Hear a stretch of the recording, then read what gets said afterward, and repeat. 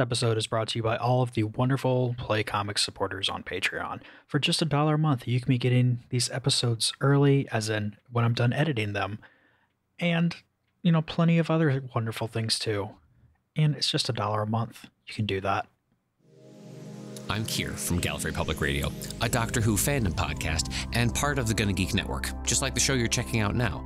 Shows in the network are individually owned, and opinions expressed may not reflect others. Find other interesting geeky shows at gonnageeknetwork.com.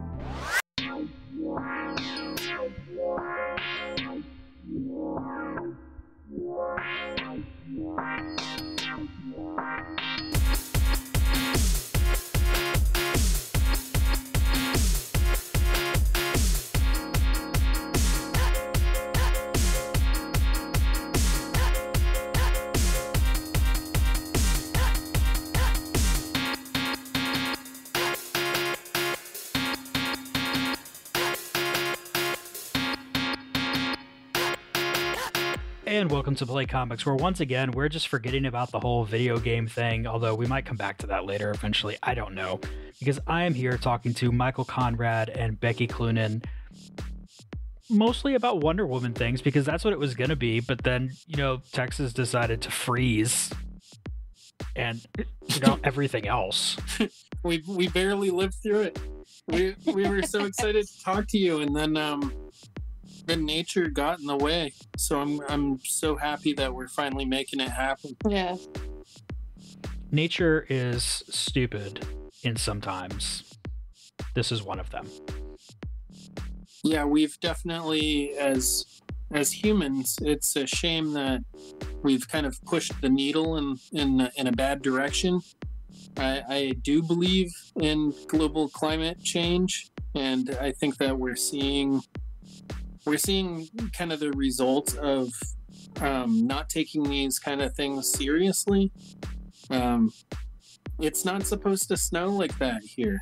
It's just not supposed to be that way. And now we walk around the neighborhood and all the different like succulent plants. We have these giant, beautiful succulent plants all over the neighborhood. And they're all dead now. And they smell awful. They smell terrible. And it's because we have a dependency on fossil fuels. So there we go. Nice light conversation. Kicking it off. I mean, how else are you going to start a conversation, really? Let's just go ahead and get some political stuff right out of the way. Yeah, we're dying. We've done it. I'm hoping that humanity starts to see the toll that we're taking on the planet, so that we can hopefully do something about it. But yeah, it was with the big snowstorm that we suffered through here. It was a real eye-opener. Becky and I both care a lot about environmental issues, but that was a really profound, kind of close to home situation that really gave us pause. We try and be mindful about environmental issues as much as we can. We run a web store together, and it's always been really important to us to try and make sure that the stuff that we use is recyclable or plant-based or something that will biodegrade easily. But yeah, man, when you go through something like that and you see what's going on, it just really makes you think, like, what more can I be doing? I don't know what the answer is. I think it happens at a macro level, but either way, the biggest, most direct result of that was we lost power for a bit, and we were unable to talk when we had originally scheduled this. So yeah, we got out kind of late. We're pretty lucky. A lot of people went through a lot worse that week. And now it's back to being like in 70s, so it's just, the snow was melted in the matter of days. It's crazy. Here in the twist of the day, I'm actually going to make all that relevant. So, one question my wife really wanted me to ask y'all, and I don't know how much of this was because I showed her a picture at like 10:30 when she was trying to go to sleep, was who decided to put in a squirrel with a horn into your newest little run on Wonder Woman? Emery's, that's me. That would be me. She says thank you. She loves it. You're welcome. She has great taste. lovely. I love her already. Ratatosk is maybe one of my favorite figures from Norse mythology, so it only made sense to like throw him in there. He's a little messenger squirrel or rat or rodent or whatever, and he's got a little horn or a tusk. Kind of a trickster because he's a messenger, you know. He just runs up and down the world tree all day, just delivering messages. And I was like, we got to incorporate this somehow, like, and it just made so much sense for like animal companion. You know, right out the gate, it was like, how do we make this a thing? Because it just felt right. You know, sometimes you hit on an idea and you're just like, this is the right thing to do. I don't know how it's going to be done. I think Michael was a little more. I was concerned. Yeah, I was concerned. Our partnership as a writing team I don't see my role in it as saying no. I see it as saying, how are we gonna make this thing work? And right up until it came out, I was really concerned that people were gonna be really mad that we put a Pokemon into Wonder Woman's world. Everyone was excited to see, oh, what's this new creative team gonna do with Wonder Woman? And then they flip open the cover, and one of the first things that they see is this weird, like, furry guy running around with Wonder Woman. But thankfully, I think people showed up with open minds and ready to have fun. Response to Ratatosk has been great. I think the only thing that gets talked about a bit more than Ratatosk is Siegfried, who everyone is just in love with. But I think Ratatosk really surprised me in how well received he was. I'm pretty happy about it. Because like I say, I could have seen it going a completely different direction. And how much fun has it been for y'all getting to mix up the different mythologies here? It's been fun. It's also been challenging because for some of the stuff there's pre-existing continuity within the DCU where they've addressed certain things from mythology. So it's been a bit of a wrestling match to try and figure out how true can we stay to the mythology and not negate things that already exist within the DCU. And thankfully our editors have really worked with us on that and allowed us to kind of, you know, if something already exists within the DCU, they understand that within the sphere of the gods, things are a little bit more ambiguous, so we can lean more heavily toward the mythological representations rather than, you know, what's showed up in the DCU before. We both, Becky and I, we've known each other our whole lives, and one of the major connective tissues between the two of us has always been a love for mythology. So having this, you know, my first major project with DC be a story about mythology with somebody that I grew up loving mythology with, I couldn't ask for a better situation. Yeah, it's been so much fun. A lot of it is just that balance of the mythological with the superhero, and it's finding that right tonality that is, I don't know if it's tricky, but it's something that we're just constantly mindful of. You know, you don't want to lean too heavy on myth because we're not telling a fable. We're telling a superhero story, but at the same time, it's different than it has to feel mythological because they're in the sphere of the gods. So it just makes sense to have that flavor. So it's just finding that right balance, you know. What made y'all want to go write about Wonder Woman? Man, I think so. It's a big challenge, right? Because she's been around for 80 years, and a lot of extremely talented and well-respected people have contributed to this ongoing story of Diana. So I think, I don't know, this is going to sound maybe foolish to say, but I think there's like room to interpret her and room to bring out different elements of her character. As good and as great as some of her stories have been, as many of her stories have been, we still think that there's room to further define the character and to flesh out certain elements about her personality and what role she plays within the DCU. So in that way, it's really exciting. If I say Batman to you, you already have a very clear picture in your mind about almost everything about Batman's life, his world, his ethics. With Wonder Woman, it's a little bit different, and it's interpreted a bit different with every creative team that comes onto it. So what we're doing is we're trying to look at the entirety of Diana Prince's existence and the different iterations that have showed up within the DCU, and trying to cherry pick those elements that we think truly define her and bring them to the fore. Do I think we'll be successful? Yes. 100%. 100%. And it's because we love the character, and we've got a real goal with what we'd like to accomplish with her. So hopefully readership can get behind it, and we can have enough time to work with her to be able to accomplish these goals that we're shooting for. I mean, I don't want to spoil anything for you guys, but I think you're doing a good job with it. Well, thank you. You might have this comic writing thing down. I don't know. Like, I was so surprised, like I say, with people responding well to Ratatosk, with people responding well to Siegfried, two characters that kind of came out of left field. People have been very giving and very kind with their response, because we did everything you aren't supposed to do when you begin a run.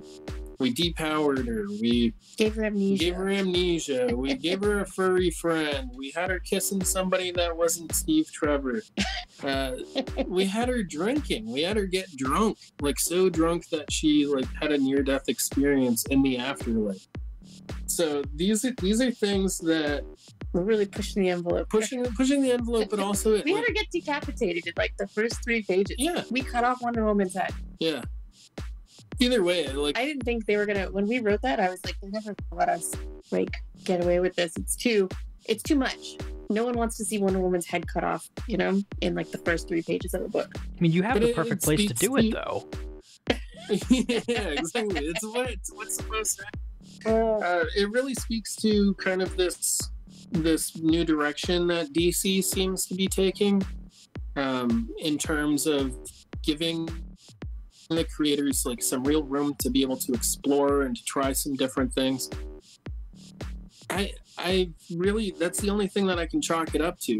The rest is completely in the hands of the zeitgeist, whether readership appreciates it or not. It's out of our hands, so we have to be dispassionate, and we have to be believing in the material and just kind of let it go. I would say 95% of the book's success is due to Travis Moore and Tamara Bonvillain, who are just everything that they do. It's magic.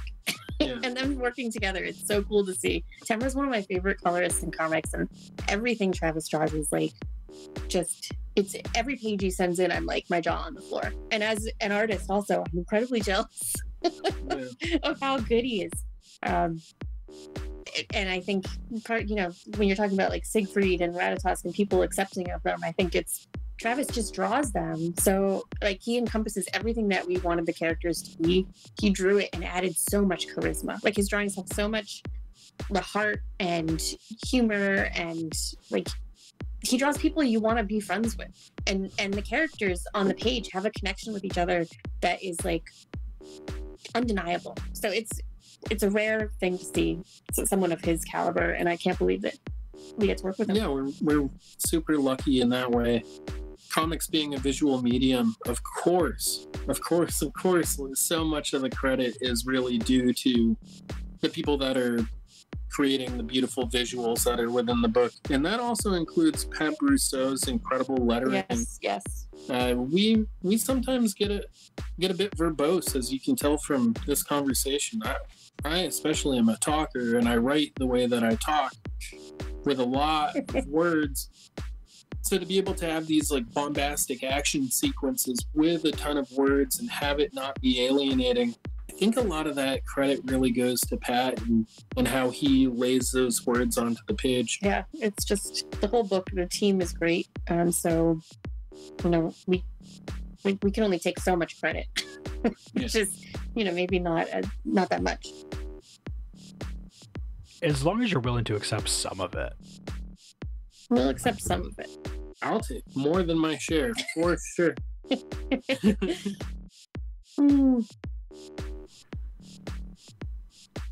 So when we were originally going to do this, Future State stuff was coming out, and I probably wouldn't have seen this newest issue at all, because I'm not even going to pretend that I can get a advanced copy of that. But what was it like for y'all writing in a short, like, this isn't really connected to the timeline stuff right now kind of event?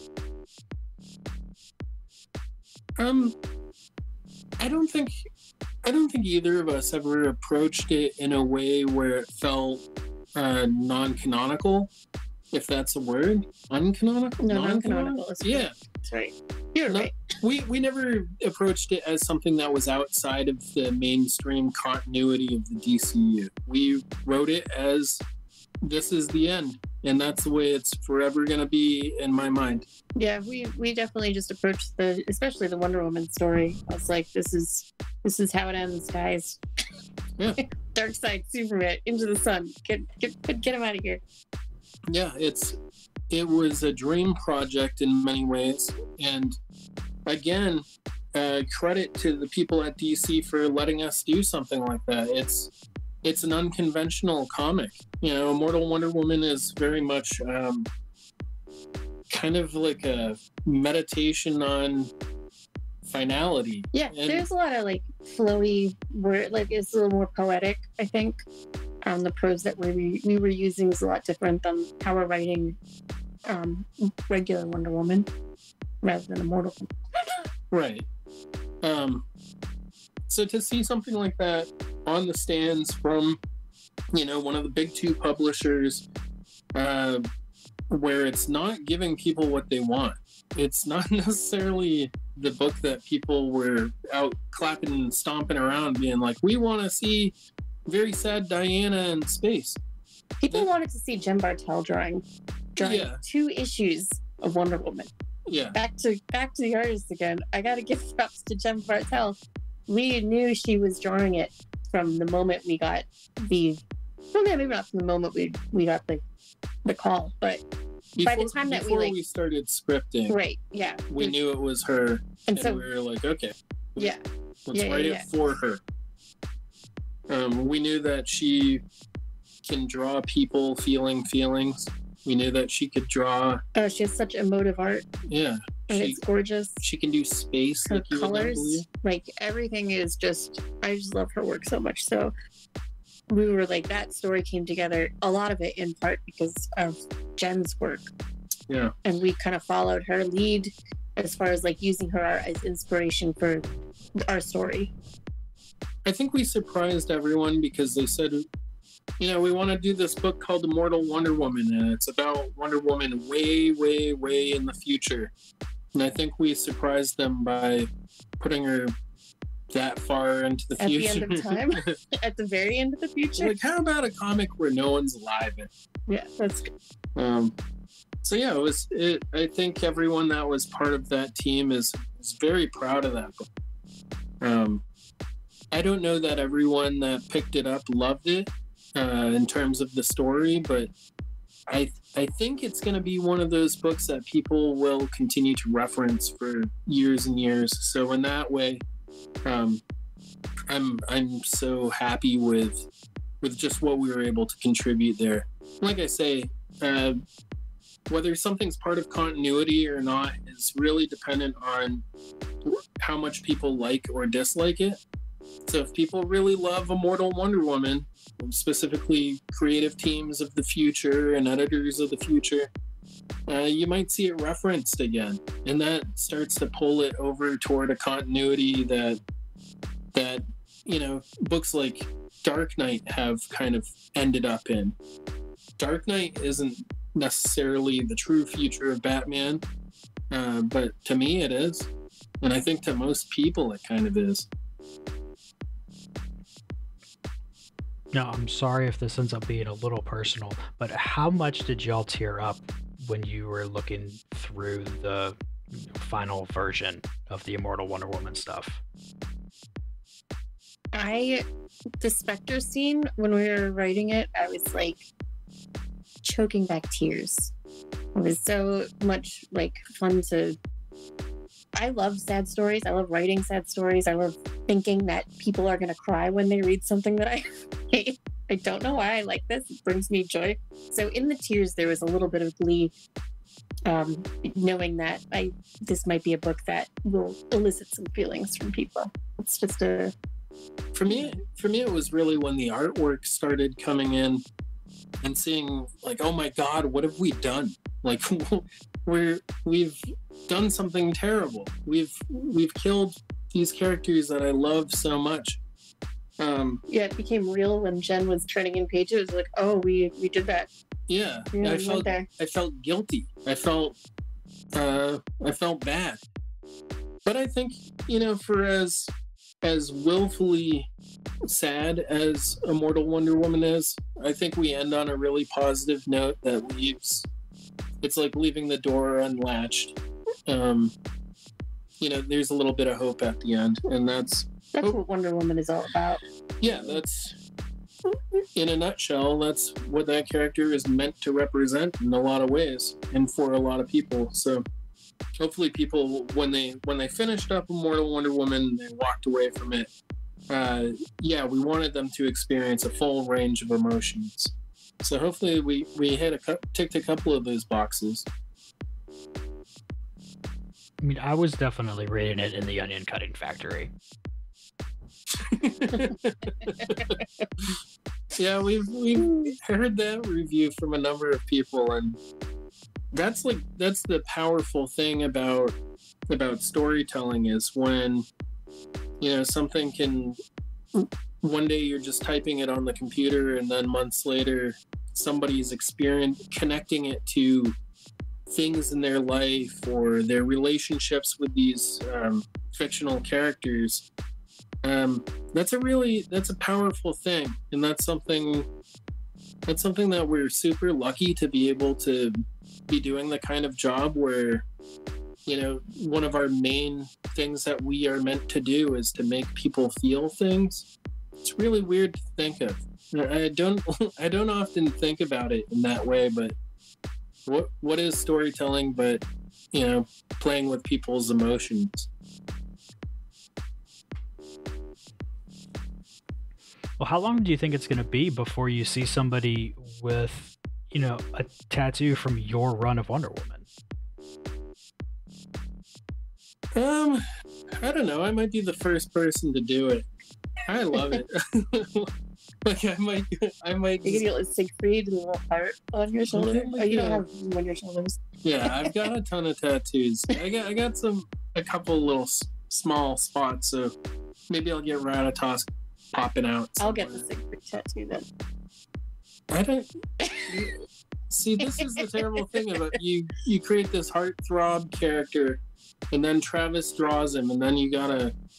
Becky, for those of you who are wondering, Becky and I are romantic partners, which is the best.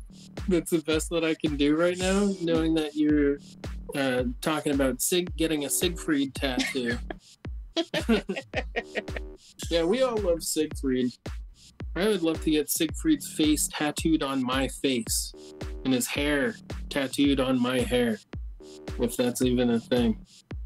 Do it? Yeah. You should do it. I wonder how they pull the hair off. I'll do it. His hair is so magnificent. I just want to run my hands through it. It really is, though. I imagine it smells like cinnamon. It's so tousled. Oh, cinnamon, yeah, definitely.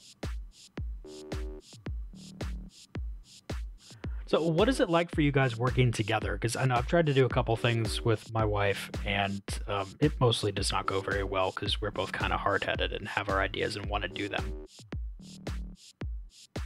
Yeah, I mean, it's kind of like that with us, too. We're both people with a specific way that we like to tell stories. Those specific ways are oftentimes quite different. But thankfully, the differences in our storytelling seems to go together pretty well. It gets easier every time. The first couple things that we did, you know, I was getting into my feelings a little bit, or, you know, you want to be a strong advocate for your ideas, and you fall in love with your ideas. And every like writing 101 teacher will tell you, like, you got to kill your darlings, you know, don't fall in love with your ideas. Everything is subject to change in the editing process. And I don't think that I had quite learned that lesson yet. I hadn't learned how to advocate without getting too emotionally invested in it. So there were moments where I was kind of huffing around, but I have to defer to Becky as a storyteller, because this is her medium. She really gets it, and I've learned so much by shutting up and paying attention when she's making a change. Also, just the way that we work together. Oftentimes, I'm the person who will write the first draft of something. So, of course, it's going to feel like Becky is changing a bunch of things because she's going in and editing a draft. So what is there to do but to change things? Oftentimes when I go in and do stuff, it's like thinking about like I'll go in and imagine Travis drawing it and being like, you know, how would this page layout look? And maybe I could shuffle a few things around and, you know, move some panels from here to there. Yeah. And Becky being a great artist who understands the visual language of comics, she can really, I think, visualize the pacing of a page at an expert level. Whereas I'm pretty good with stuff like that, but you're very good. Oftentimes I'll say screw it and still, you know, expect there to be you know, an entire essay in a single word bubble and your word balloon. Yeah. Yeah, we have the thing that makes it work, I think, is that we both have the same touchstones. For like when we talk about a book, we know we share the same idea of how it's going to be, you know, and we both want the best book that we can both make. And that's going to be a combination of the both of us. Michael comes up with these crazy ideas that I would never think of in a million years. We have very different tastes in things, you know.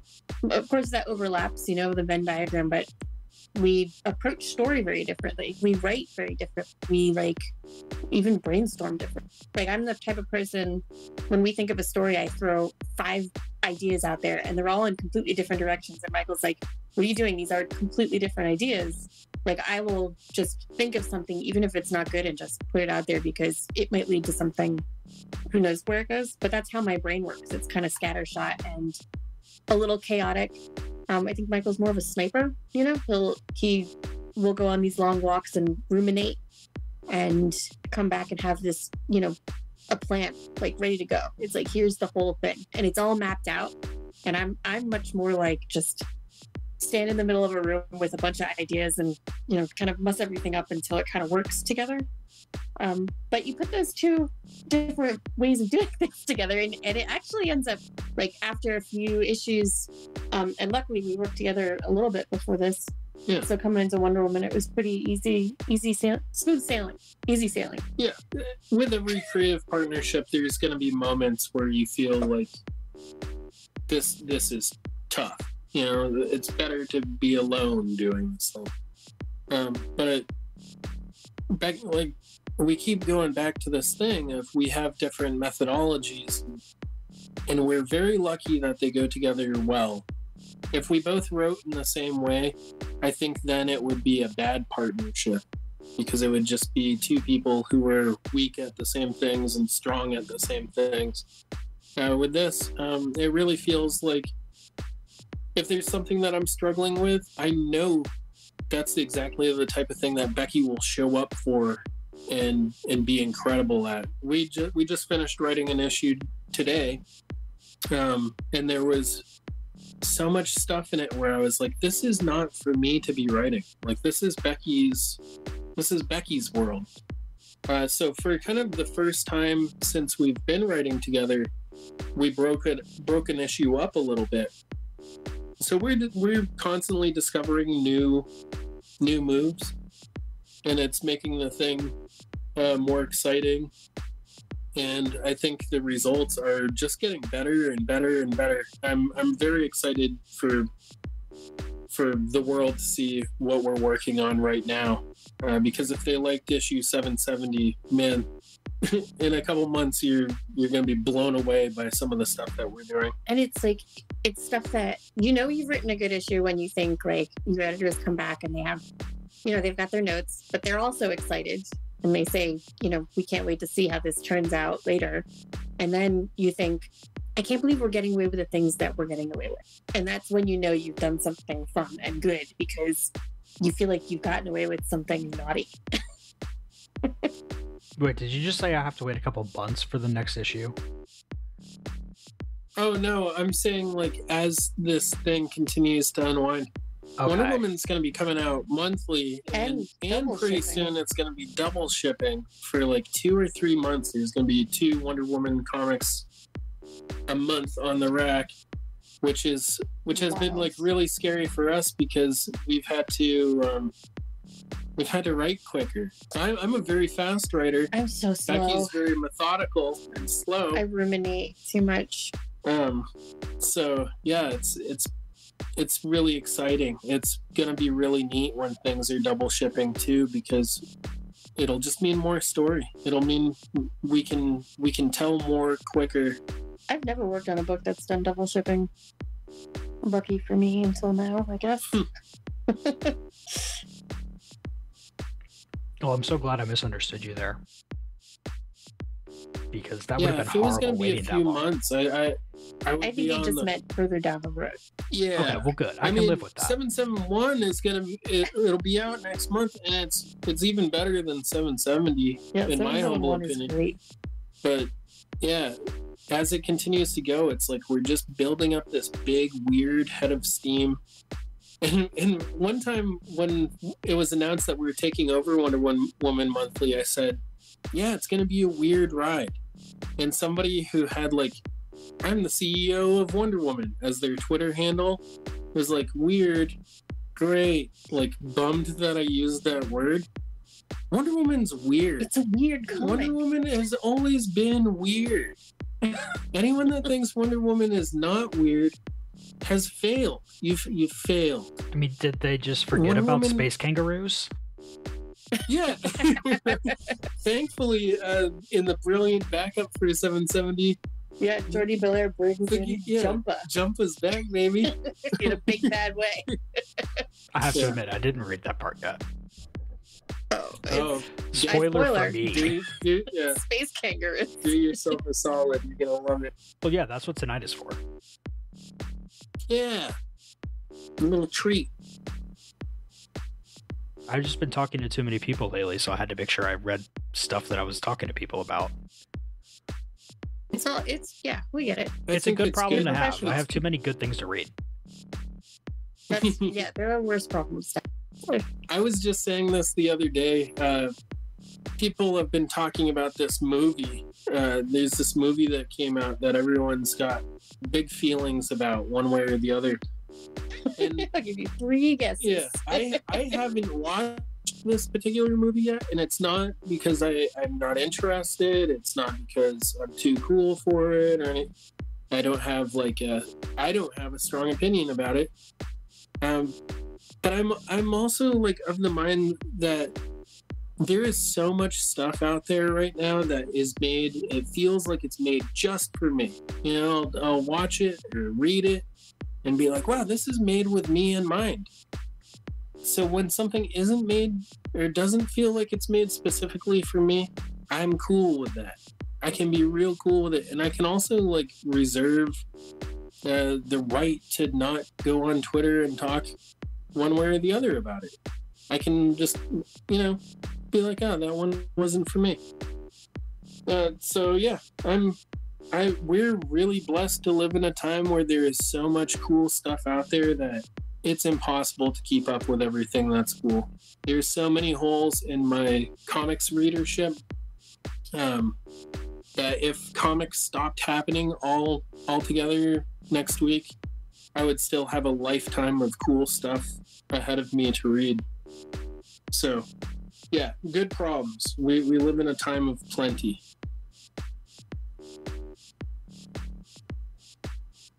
So, what is the epitome of Wonder Woman stories for you guys? And you can't say yours because that's cheating. I've said this before, so I've got no problem saying it again. And I don't want this to feel to anyone like they're like, I don't know. I'm struggling to find the words. So many awesome people and people that we know and people that we love have worked on Wonder Woman. So it's hard for me to pick a favorite. But I'll say straight up, Darwin Cook's version of Wonder Woman is always going to be the thing that I am chasing. It's the thing that I'm trying to capture. In the New Frontier, there's Wonder Woman's got a sequence.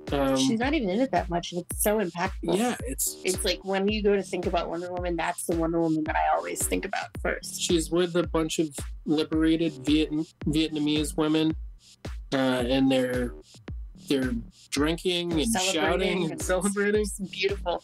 And Wonder Woman is so pitch perfect in that moment. If y'all haven't read The New Frontier by Darwin Cook, you must. Like, you have to go get it. It's not super expensive. Do track it down. It's one of the best, like, I won't even say superhero. It's one of the best comics that's ever happened. He's one of the greatest cartoonists to like ever grace this earth. Yeah. So I don't think anyone that we're friends with or that we know or love that's worked on Wonder Woman, I don't think anyone would disagree with me or shame me on this. They might be like, oh, what about like George Perez work or some of the early, like truly bizarre stuff? That's got to be your favorite. I loved Cliff Chang drawing Wonder Woman though. Yeah, his Wonder Woman is also like when I think about her or I think of his. It was great. Phil Jimenez stuff. Yeah. It was, you know, Rucka, of Rucka's course. run was great. Rucka is tops for a lot of people. Yeah, there's so many people that have touched Wonder Woman, but like I say, for me, Darwin Cook. Yeah. Darwin Cook. That's it. Rest in peace, brother. I mean, it really is a wonderful moment, though. I can't imagine anybody having any kind of problem with that for you. You know what? If you ask me, like, what's your favorite Martian Manhunter moment? Or what's your favorite Green Lantern moment? Or what's your favorite... Darwin Cook. I might just do, like, The New Frontier. Like, just get it. Like, I can't... I'm looking at it right now. And I was like staring at it while you were talking. I was like, oh. We have multiple bookshelves in our house, of course, because we're both nerds. And we've got this one shelf that is, we put all of our favorite comics on. Like, it's got like board games and favorite comics. Yeah. And so I'm just sitting here and I'm gazing at it and wondering, you know, can I get there? Can I create a moment like that? We'll see. You know, we'll see. Maybe we already have, but we're too close to it. But I do know I'm going to be chasing that moment for the entire time that we get to spend with Diana.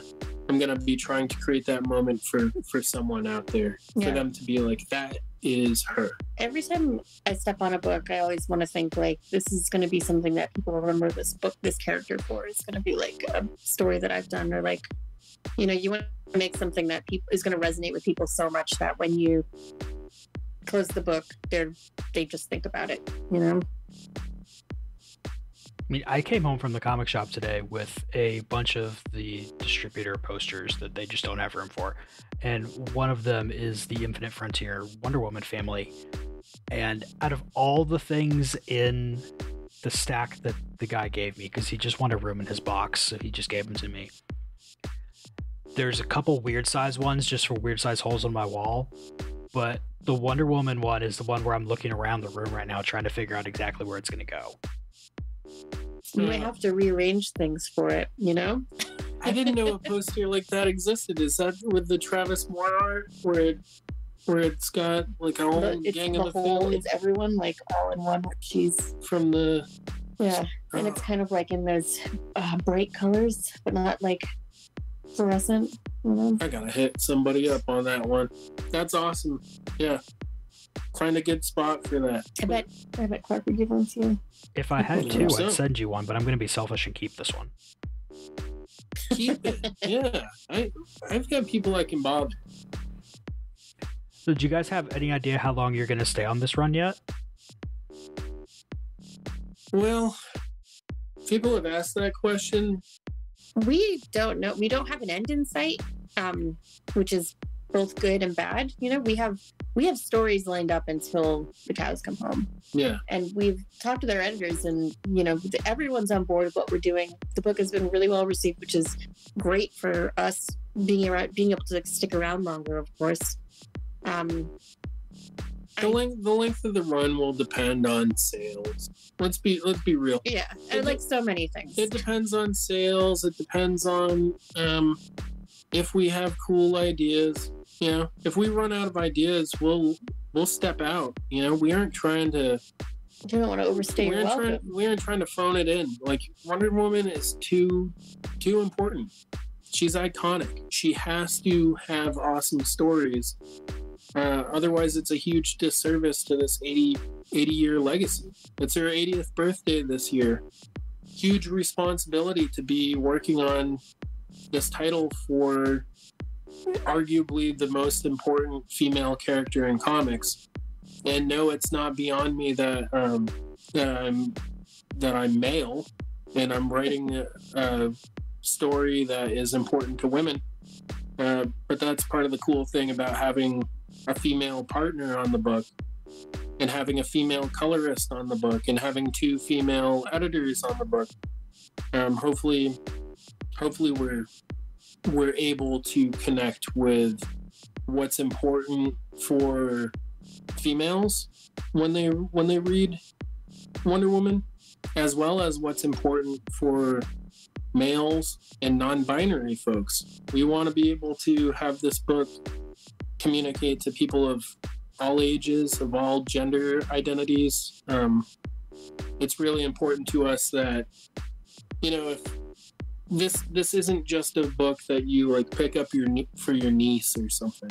I want bearded, weird dudes like me loving it too. But yeah, part of it was making, like, after all the stuff that happened in death metal, we really wanted to, like, I don't want to say like a clean slate, because if you read the things that came before leading up to this, it'll inform, you know, what happens in the run, but it's not necessary. So anyone who wants to come on board, it's like this is a good spot for that. And that was really important to the start of our run. We've got stories for I would almost say years. Like, we've got so many stories in our heads for this. And every time we sit down and talk about it, we think of more. We just took a walk earlier today and we're like, oh, this thing that we're doing in a comic that isn't even out yet. It's not even out yet. I was like, we set something up and I was like, I can't wait for this to pay off like a year down the road. Yeah. So we've got a lot lined up, and hopefully, like, we want to do a long game on it. We'll see what we can get away with. We'll see how long they'll have us.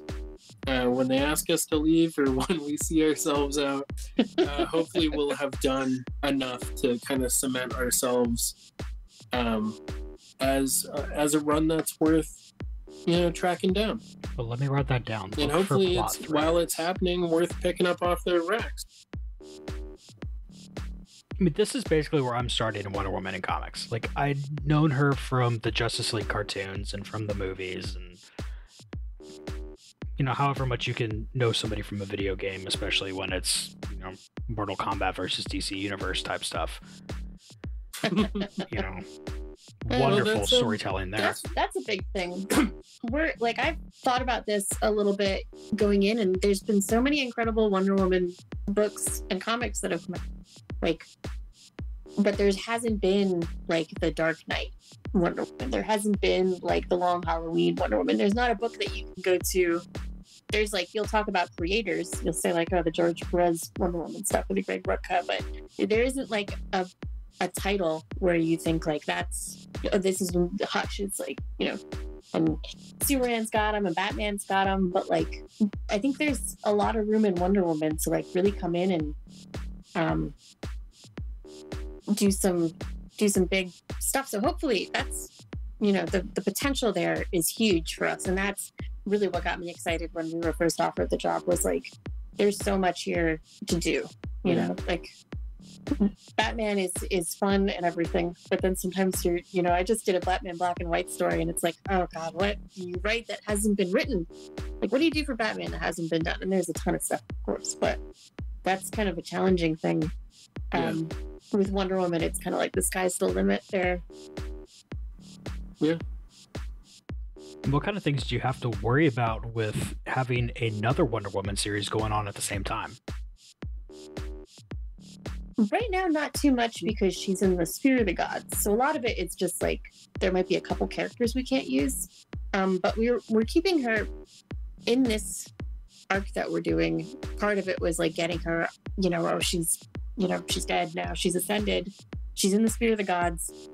She's kind of like away from everything. So we don't have to mess with it too much. She's kind of in a bottle right now. Yeah. And that's working really well for us. I think when she, it's obvious she's gonna get back to a more status quo thing at some point, and I think when we do that, we'll be the ones who are making these kind of executive decisions about which characters are going to be where. If we're writing the core Wonder Woman book, I think we get kind of first dibs. The thing is, we aren't those kind of writers. Like, if you tell us, oh, this character or that character is off doing this or that, fine. Like, we'll tell a different kind of, There's so many characters. There's so many characters. There's so many stories to be told. Like, we're cool with it. I think it's exciting to have more Wonder Women out there.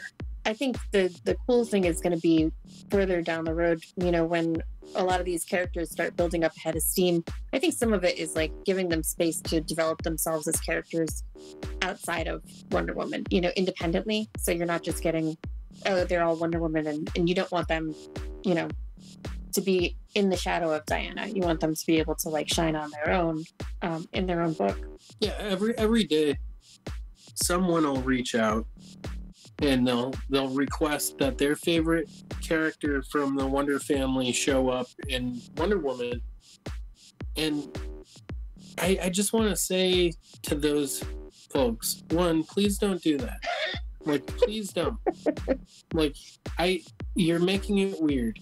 Like, I can't in good faith be like, yes, I'm gonna bring back this character that you like, because that's just not the way that stories happen. They don't happen by request. Like, furthermore, I don't want to underserve your favorite character, and right now ain't the time to be folding in a bunch of other characters that don't have something to do with this ascended Wonder Woman. So please, just sit back and enjoy. Hold your ponies. Enjoy. Hold your ponies and enjoy the ride. If there's a character that you love from the Wonder Woman mythos, yeah, there's a good chance they're going to show up at some point, but not in the afterlife, unless you want your favorite character dead and struggling in Asgard. Which I guess we could do, but it would throw the whole thing off. Yeah. I never even thought about that. We have so much to think about. I know, right? That's the tough part. I mean, all the people I would ask you to write about are definitely not Wonder Woman related anyway. Well, that's part of the fun of what we're doing is because we can't really bring in members of the Wonder family, we do have other members of the DCU that are quite familiar that are going to be showing up. I'm like rubbing my hands like an evil genius right now. Yeah, it's really exciting, and it's combinations that people will not expect, or hopefully won't expect. It'll be exciting and fun, and part of it's because growing up, I didn't have like a good comic shop near me. Furthermore, I was poor, so most of my number one comic shop was a flea market. And the number one comics that I would pick up would be like the cheapest ones, which meant that it was these D-list characters that no one wanted or cared about. The variety packs where you get like 2 comics in the front and the back, and the weird ones stuck in the middle that you're just like, what is this? And you can never get a comic you can't ever collect anything in sequence. You're always going to be missing, like, the editor's note will be like, oh, so you see Silver Surfer number, 76. And you're like, I will never be able to see that, so I won't know what happens. I just have to make it up. That's how you become a writer, is have limited access to stuff and then fill it in your headcanon. But yeah, so the comics that I grew up reading, like a lot of people will be like, oh, like when I was growing up, I read like Teen Titans Judas Coin and it blew me away. Man, I didn't have that. I had like a dusty old Doom Patrol. Like, I had like these weird comics that nobody else wanted. And it enriched me. So I think a lot of those characters that we grew up loving, it's been really exciting to see how we can have Wonder Woman interact with them. So I'm looking forward to when we get to that kind of stuff, which isn't too far out. So folks who are interested in what I'm teasing right now, we got some surprises for you really soon. Well, I definitely have my wish list, and I am not going to put it in here. But long-time listeners of the show know exactly who I'm thinking of. We're going to go back and I'm going to have to deep dive in the archive. Oh, I'll tell you after we're done recording. I'm just not going to put it in here. Okay. Tell me and bleep it out. I love a good bleep. Well, see, I just really want to have Jessica Cruz all day long. Please do it. That's all I'm going to say. Duly noted. I'm gonna No, I'm not gonna respond to that. I don't want you to respond. But I am going to officially say that if you get any idea from the words that just came out of my mouth, I want no credit for them or anything, and you can pretend like they're yours and you have this recording. You know what? That's the other thing is the minute somebody suggests that we do something, we're legally obligated to not do it. So, yikes.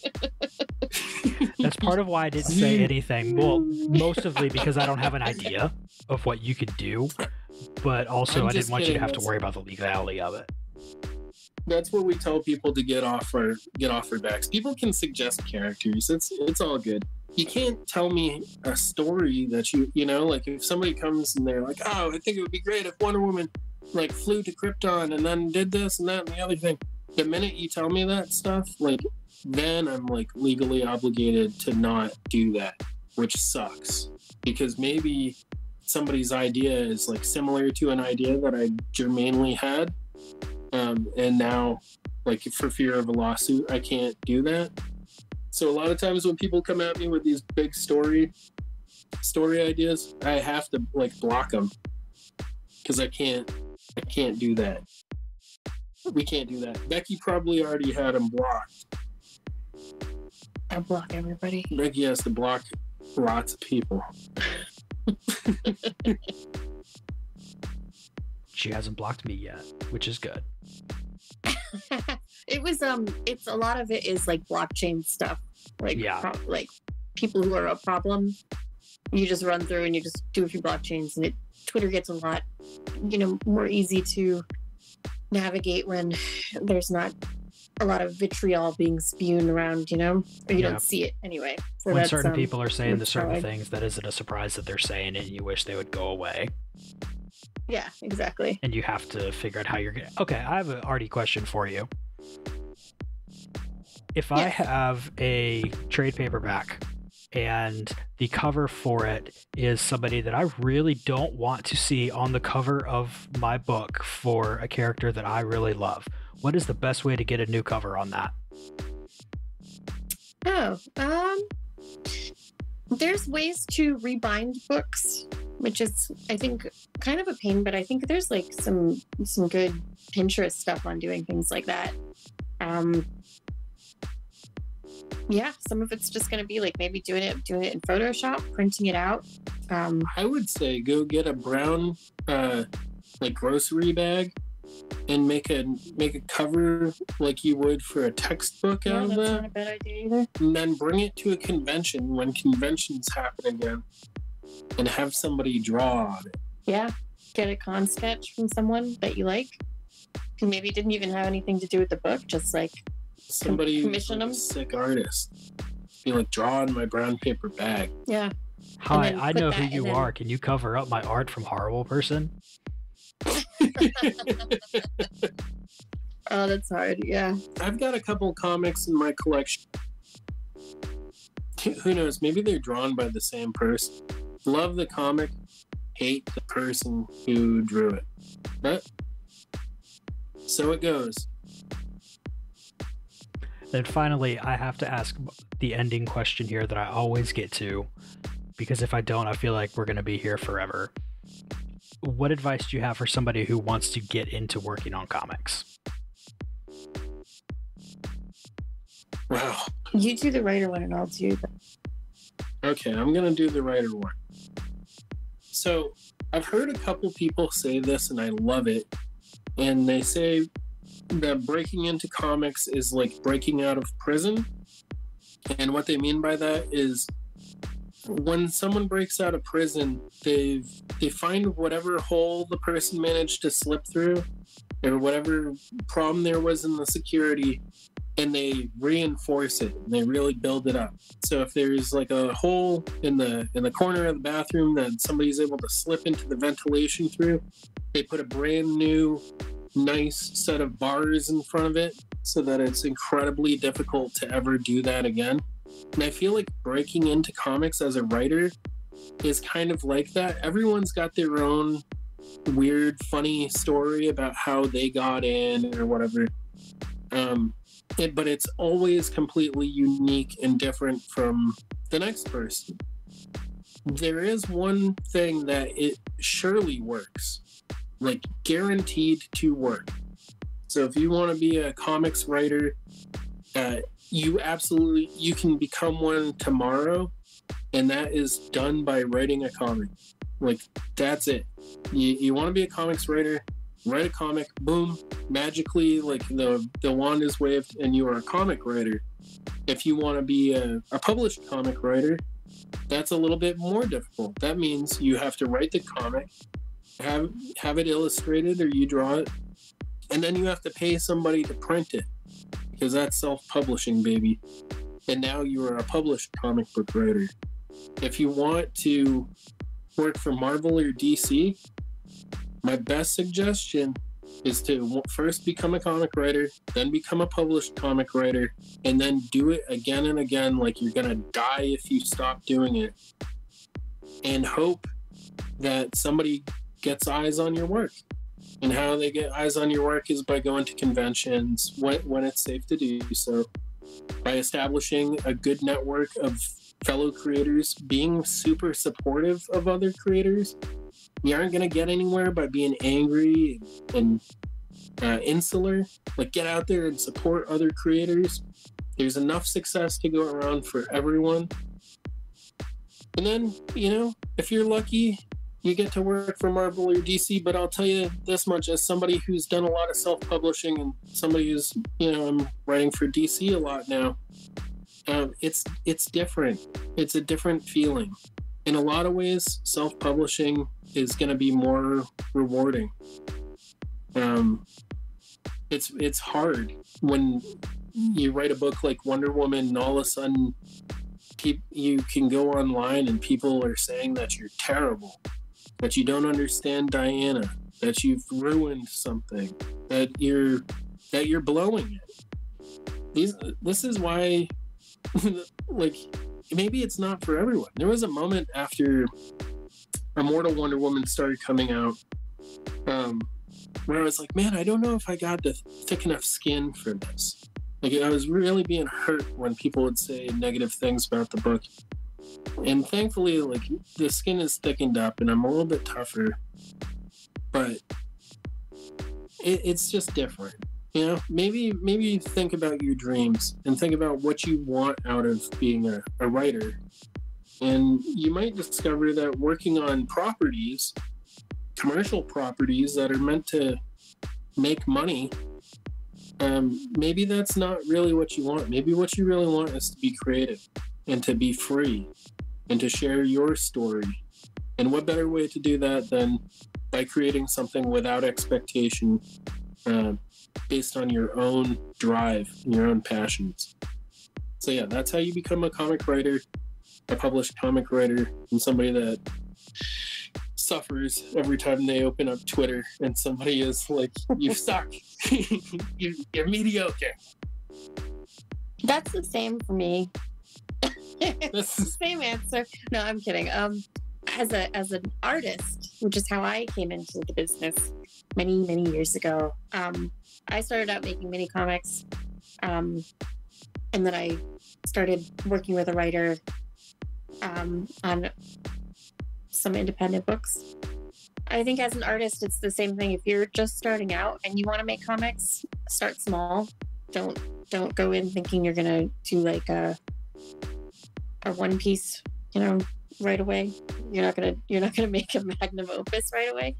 Do like 5-page comics or 10-page comics and really get the hang of like getting these pages out. Don't get stuck on the details, and remember that everything that you draw, someone's only going to look at that panel for maybe a couple seconds, and then they're going to move on. So if you can't get a hand exactly right, don't worry about it. You'll get the next one better. And that's all you have to worry about. Just do it. Do one page and then the next, and then just keep doing that. And that's my advice. And like Michael said, also conventions are important. Going online, maybe I think another thing is hooking up with like a group of cartoonists, so everyone can like work together and support each other. I think working in a group is as fulfilling as it is frustrating. It can be a lot of fun, and everyone's there to kind of support each other, and cons are more fun when you have friends there. So yeah, that's what I think. Don't wait for anyone to give you permission on any of this stuff. No one's ever going to give you permission. No one needs you to do anything. Especially if you haven't done anything yet, like no one's going to show up and be like, oh, I need to see a comic written by this person who I've never read anything. And you can come up with all these big, wild ideas for what you would do if you wrote Superman or whatever. But you aren't going to get that chance until you, show that you can do it. So, start showing people, write something.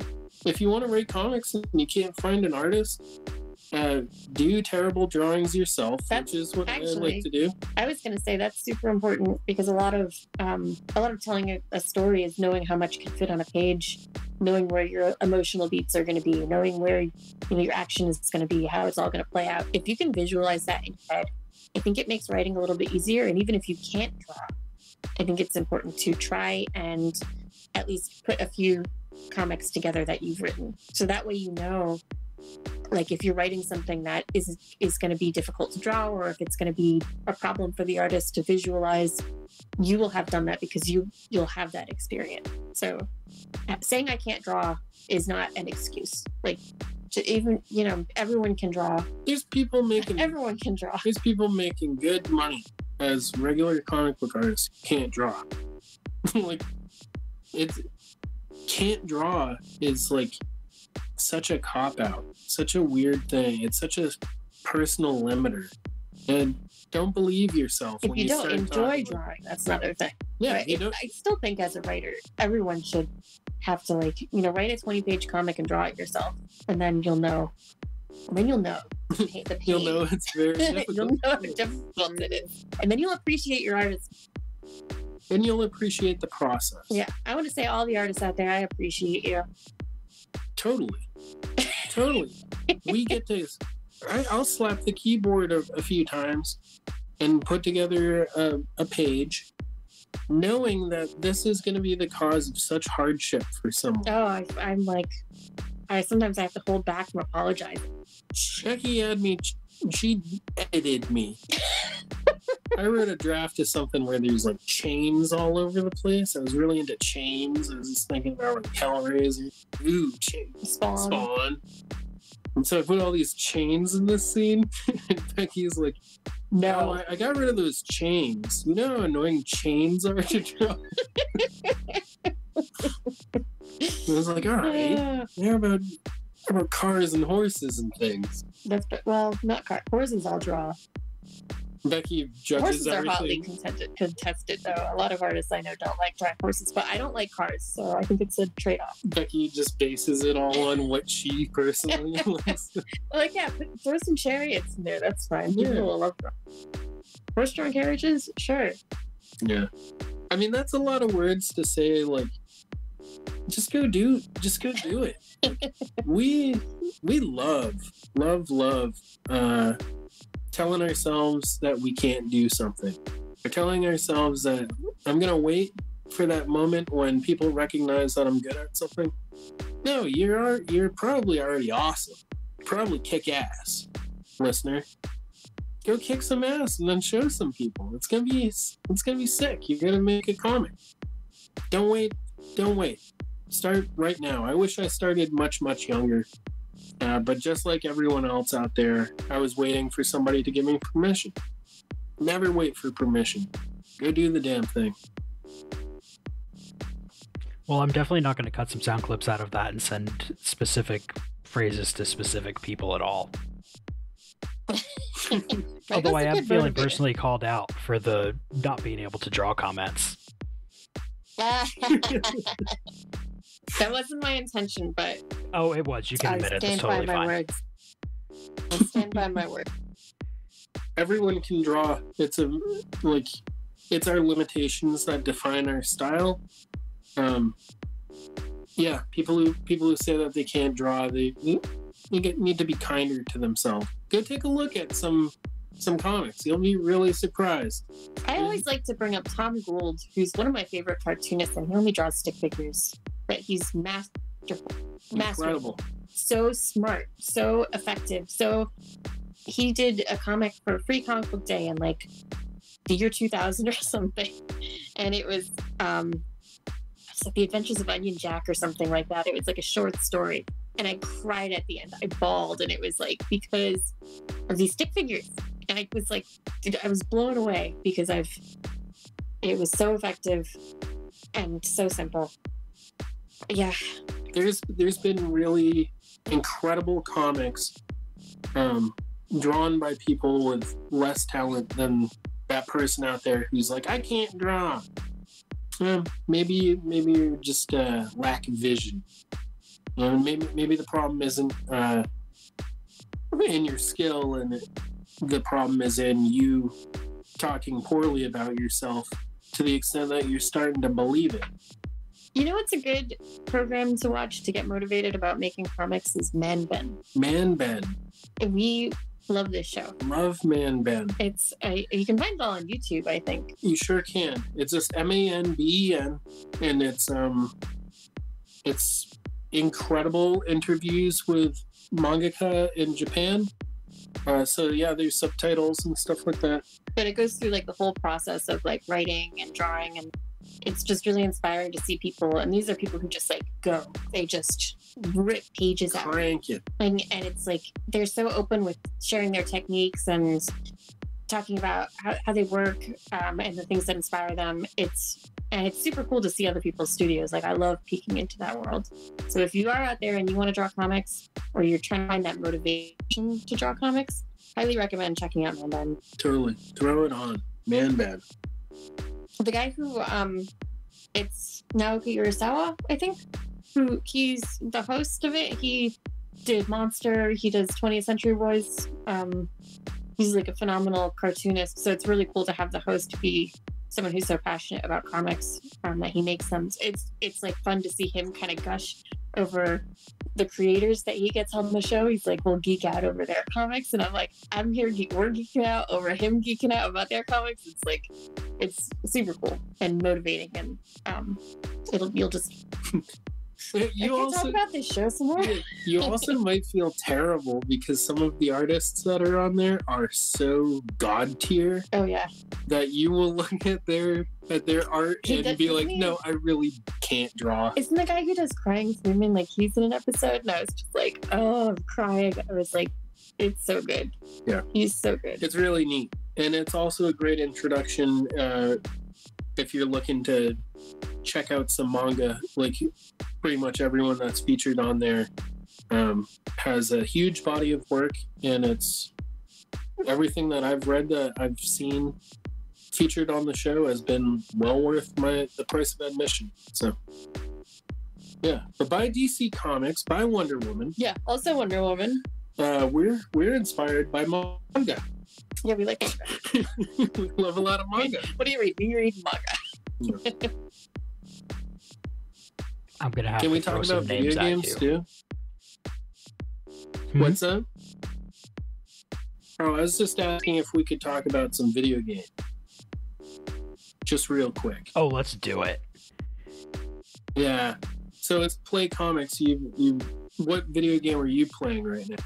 Right now, honestly, right now it's been a lot of Dr. Mario with my wife because I've been playing things for the show, and I'm finally at a point where it's like I just need to take advantage of being on the official break that I'm on so that I can play things for fun and not like go study them as I play them. Right. Are you guys super competitive? Do you guys have like a head-to-head? Yeah, we are, and Dr. Mario seems to find the balance because we tried to do it with Tetris, and she's so much better than me, and it's ridiculous. So I'm very good at Tetris. Yeah, like, Michael will wipe the floor with me with Tetris. And I thought I was very good at Dr. Mario. And I'll tell you what, Becky wins 95% of the time. And I get so hot. Like, we had to stop playing. We had to stop playing because we found that we were playing it for hours because I would be chasing a win. Be like, give me a rematch. And I would just keep calling for rematches until I finally would get a win.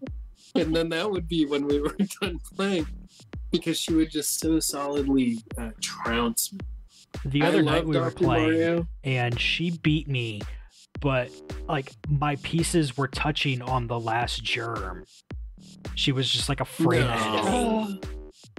Oh. See, that's grounds for divorce. That's beautiful. That's a beautiful win. A beautiful loss, I would say. Grounds for divorce. I'm playing the Final Fantasy VII remake, and I'm loving. That's what I'm doing.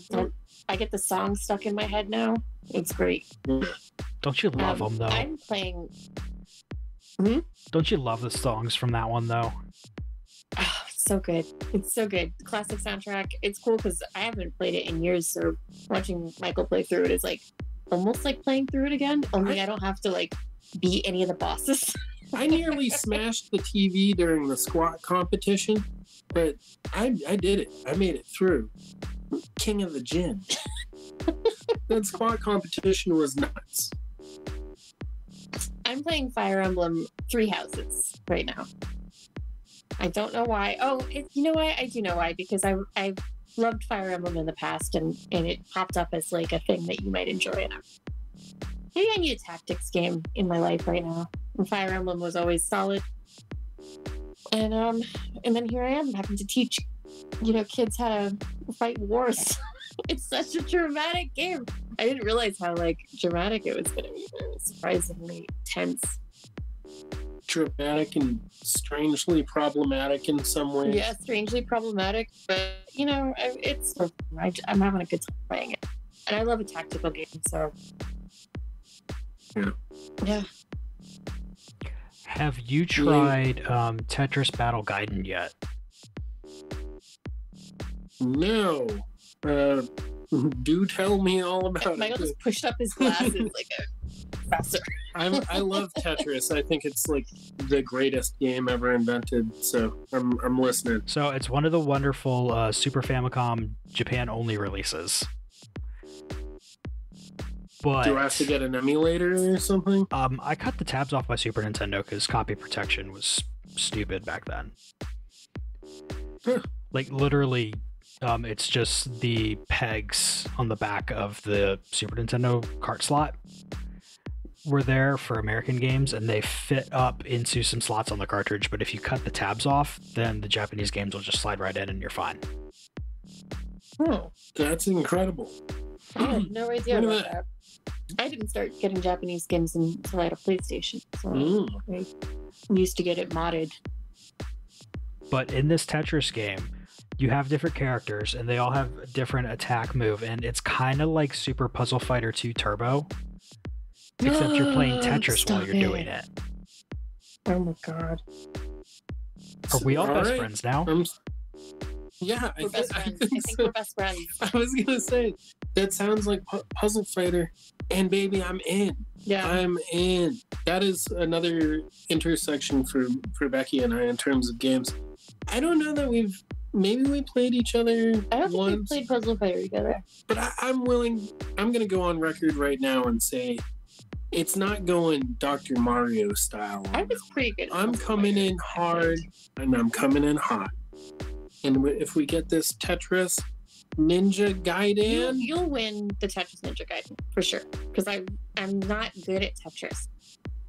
You I get to am. throw attack things at him, though, so it's closer. Yeah, that's true. But he'll still win because he's better at Tetris. you know what? Talking to yourself like that, and you will. You have to come believing in yourself. I believe If in you want to myself. meet me on the field of Tetris, you have to come correct. I mean, I just know I'll lose. Well, summing up this episode, believe in yourself.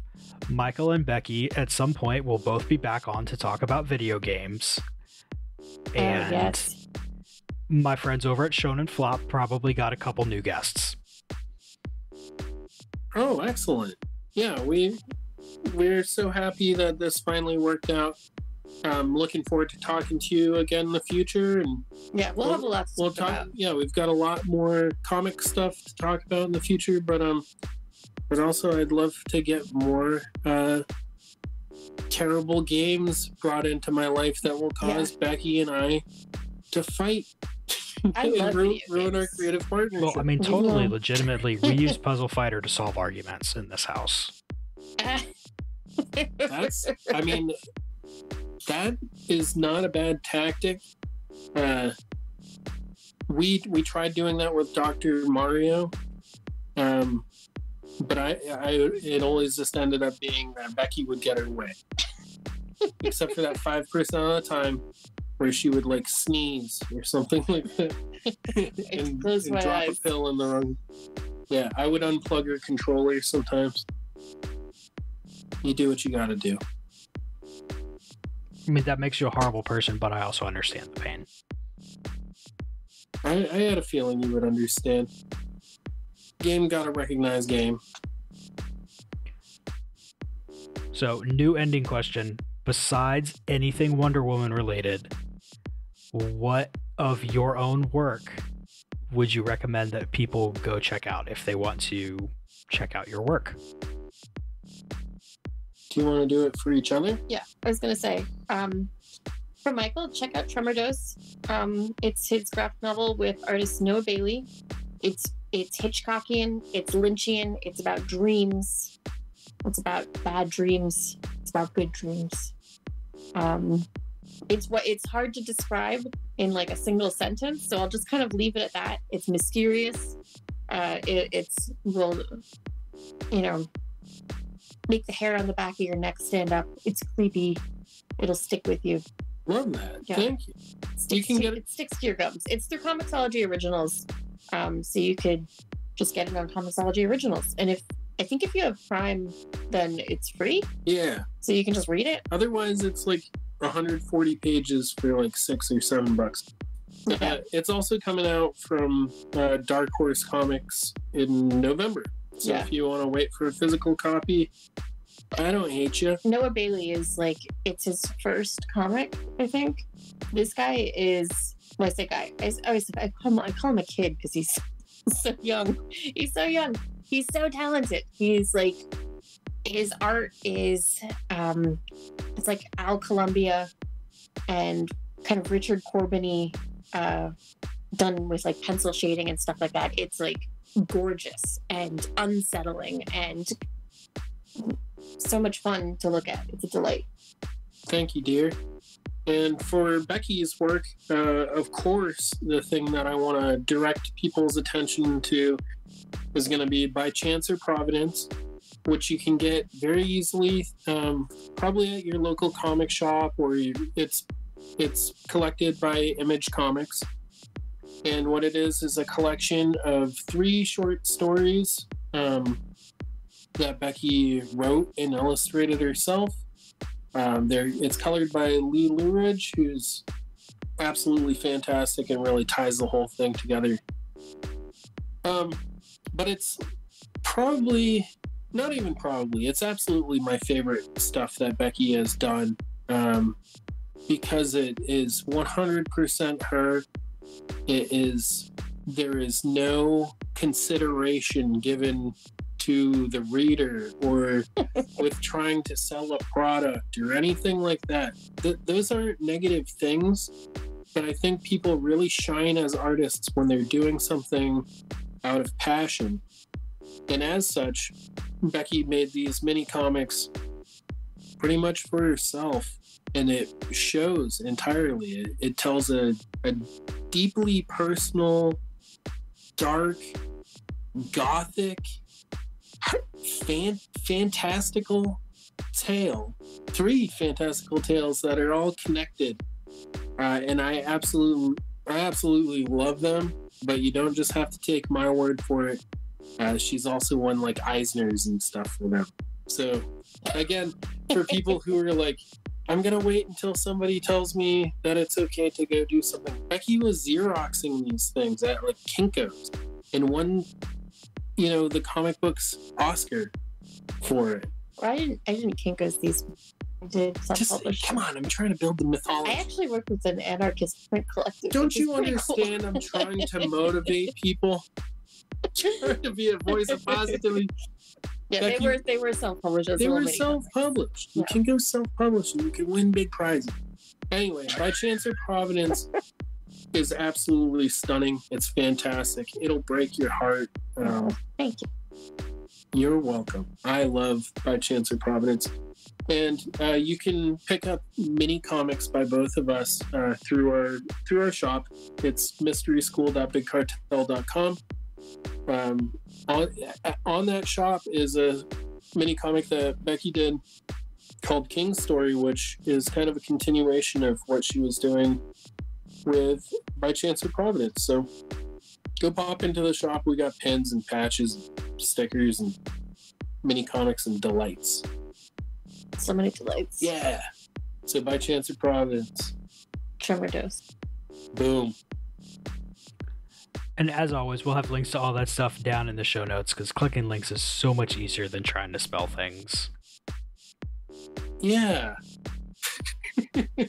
You're so generous. Yeah. Thank you so much for having us on. Thank you very much. We appreciate it. I mean, I knew this was going to be a fun episode, but I was not prepared for how fun it ended up being. Oh. Well, now that we ripped the Band-Aid off, next time we're going full Monty. We're going to live stream Becky and I having. We're going to cuss so much. Yeah, we're going to cuss and we're going to play Dr. Mario live on the show and see how it all unfolds. Okay, Kaylee is challenging you to Tetris. She doesn't know that yet, but she is. We'll get it set up. Listen, I'll play with the controller upside down. Backwards. I'll play one-handed. I'm a freak. I failed geometry twice because I had a graphing. Well, I didn't even have a graphing. Somebody who sat next to me had a graphing calculator with Tetris on it. That's where I honed my skills. Oh, this is going to be good then. We got to play on graphing calculators. TI-84s or whatever they were. I still have mine somewhere. I don't think I have Tetris on it, though. You're making mistakes. That's the only reason to have that. Are you graphing anything? No. You don't need it for anything other than Tetris. Well, as always, if you want to hear more from me, you can head on over to Twitter at PlayComicsCast or playcomics.com, where there's links to all the social media stuff. Check that out because there's going to be some cool giveaways going on soon. There is one going on right now. All kinds of fun things with that. It's just a fun time. Also, pretend you've been hearing the rain and the thunder the whole time because I'm definitely not recording this later. Yeah, you know I am. Come on. If you want to help support the show, head on over to playcomics.com/Patreon because that will forward you over to Patreon. Wow, imagine that of all places. Where you can support the show for $1 a month. You can get these episodes early and lots of other random things that I decide to have in there. Please, dear God, let me have more time coming up soon where I can make more cool things happen. That would be amazing. If you want to hear some other wonderfully geeky shows, head on over to gonnageek.com where, big surprise, you can hear other wonderfully geeky shows. Bet you never saw that one coming. And if you like the music that we're rudely talking on top of right now, head on over to soundcloud.com/best-day to check out Best Day's music. But most of all, just grab a game. Although now I'm trying to think of a good one that has Wonder Woman and that basically doesn't exist until Injustice. Or DC versus Marvel. No. Wow. DC versus Mortal Kombat. Because I can't remember which one of those came out first. Grab a stack of comics. Go find yourself a new favorite character.